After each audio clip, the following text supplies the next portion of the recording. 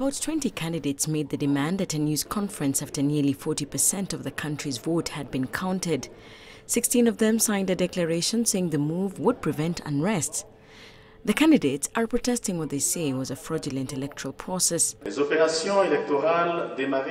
electoral process that has been going on since 30th September 2015 has revealed serious organizational deficiencies, multiple irregularities and intimidations in the electoral process and manipulation to fundamentally question the sincerity, the transparency and the credibility of the ballot.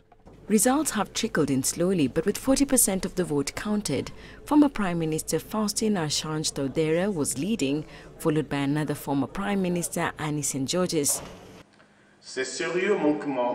These serious failures, which tarnish the ongoing electoral operations, will lead to the rejection of the results by the population, leading irrevocably to new unrest in the country.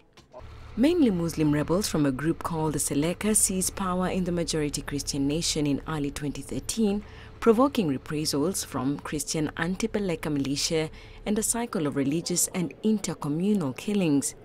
Voting took place on the 30th of December, with UN troops guarding polling stations. The National Authority of the Elections has received multiple pressures. And what pressures are they? Internal, external, everybody knows it.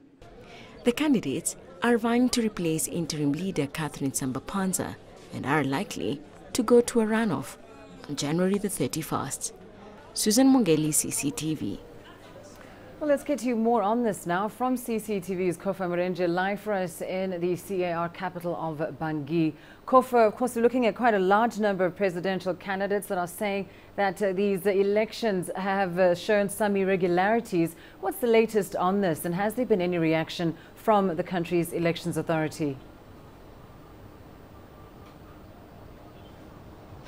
Well, we understand that for the better part of yesterday, those presidential candidates had been holding meetings and consultations about this issue. And they say they want the vote counting and tallying to be stopped, saying the election was full of irregularities. However, we've been talking to the people here and they say, yes, there might have been a problem with the organization of the election and probably also a few issues here and there during the voting day itself.